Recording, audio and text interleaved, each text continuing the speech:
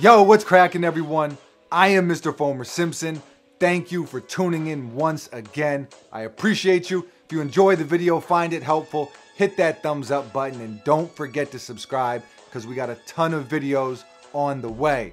Today, though, I want to address something that I get asked all the time, and that is how to keep sneakers clean, how to prevent creases, etc., etc. Sneaker care, we'll call it. I literally get that stuff more than anything else. So today, I figured is the perfect day. I just got this beautiful package from the good people over at Forcefield.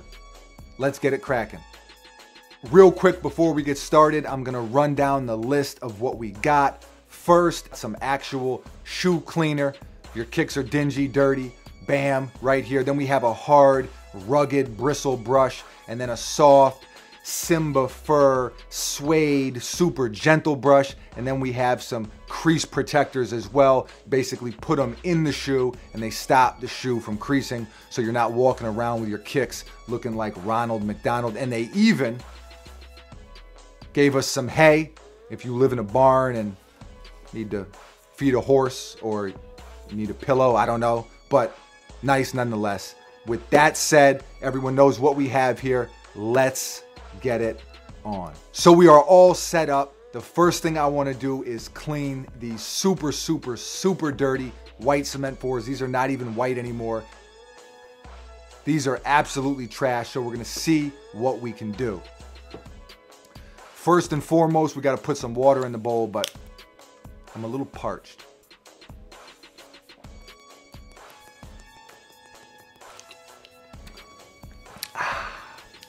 Bobby Boucher, this one's for you.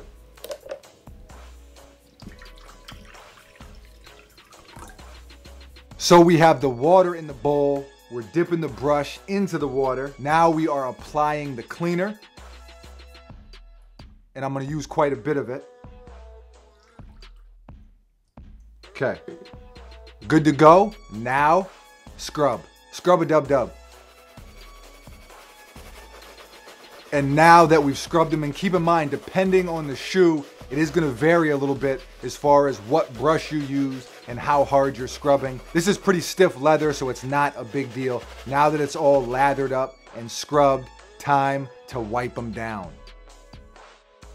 So as you can see, it worked very well. Keep in mind, cleaner is just cleaner. Yes, it can clean dirt off. It's not gonna remove scuffs and scratches. It's not gonna take a shoe that has been absolutely mangled and make it look like you got it fresh out of the box.